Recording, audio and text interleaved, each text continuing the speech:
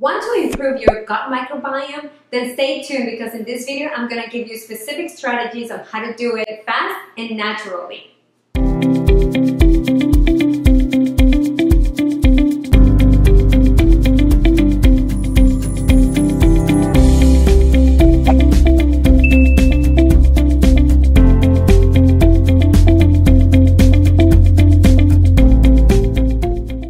If you would like to make your well-being a priority, then make sure to subscribe to the channel and click on the bell so you get notified every time I publish a new episode to help you with specific strategies for your well-being. On the last episode, I shared with you what is a healthy microbiome and why is it important. If you didn't catch the episode, you will be able to get the link on the description below or actually watch it at the end of this video. So there are many things that influence your gut microbiome, and it is important to understand what are these things so you can have the specific strategies to make it work better and healthier and in balance for you. We start with food. Food are one of the key things that impact your gut microbiome. So we can use food to improve our gut health. A perfect example is for people who tend to eat a lot of refined sugar or added sugars. This could be a negative consequence because you may be feeding the bad microorganisms that live inside your gut.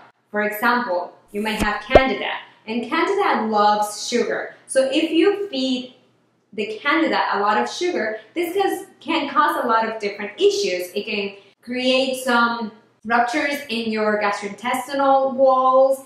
It can cause a lot of different imbalances in your immune system and your immune response, and can cause different inflammations for your body. So you want to be mindful of feeding the good gut bacteria with foods that are nurturing for it. For example, kale, collard greens, things like chard, spinach. Green vegetables are amazing. The good bacteria really loves to feed on that. There's also important to add a variety of colors. That's where the Eat the Rainbow came from. Because your gut is made of trillions, over 100,000 trillions of microorganisms that are living all over your body. So you want to feed them with the right stuff. So eating things that are purple or orange, for example, carrots, or drinking orange juice that is homemade, or you can do things like grapes or blueberries if you want purple.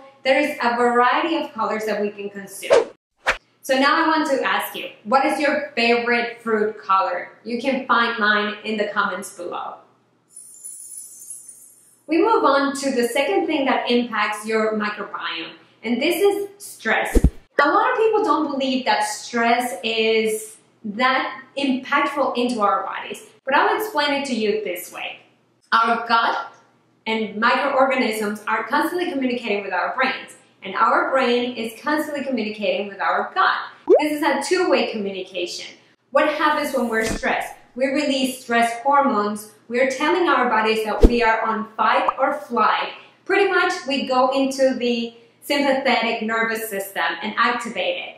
This means it's shutting down all the other resources to keep us healthy and balanced, because it's trying to just keep us alive.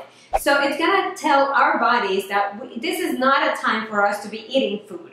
This comes from our primitive brain when our ancestors were running away from wild animals. That was not the time to be eating. So right now our body's having the same reaction. It's communicating the same way. This is telling your gut and your microorganisms, don't process food because right now we shouldn't be eating. But because we lived on a stress state, we are feeding the body on our regular times without noticing. And this is why sometimes we feel bloated, we have allergies to different foods. It's the way that our organism is set up to work.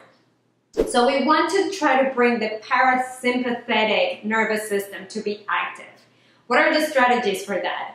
Breath work is an amazing tool. Meditation, exercises like yoga, and like a walk in the park. Things that are simple that you can incorporate more into your life that just brings the stress level down. If you're interested in breath work, I highly recommend you try the Wim Hof method.